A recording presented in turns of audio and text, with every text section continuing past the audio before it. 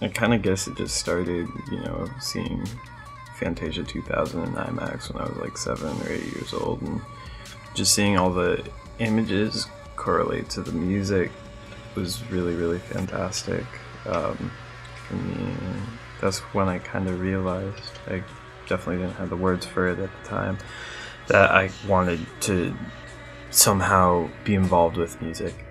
This past year's happened really fast. I made the shift to electronic music after, I mean, I've always been really interested in like the Warp Records catalog and Portishead and things like that.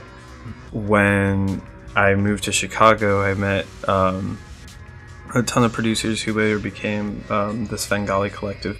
It was one of those situations where I was taught Ableton by like watching them, and then when I started to figure it out on my own, I guess I just happened to get it right, because the first release was Hidden Neighbors, which ended up breaking me into a bunch of blogs and having people write about me.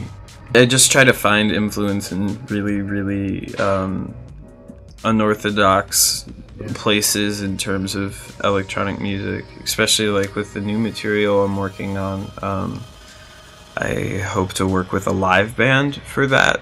My idea is to divorce the writing process from the actual recording process. So I'll be writing it and recording it in 2 different places. I'll probably be writing it in the house I grew up in. I'll be moving out of my apartment to Chicago and moving back to Connecticut where I grew up.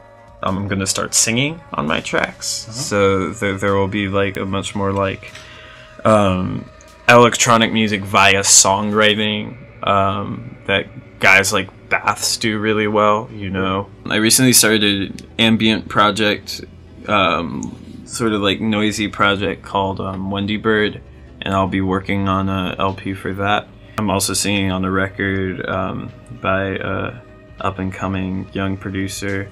Cool. I won't give the name, but that will be that's really exciting. And then I'll also be doing production work for an up-and-coming rapper, young guy who is really prevalent in the Chicago scene right now.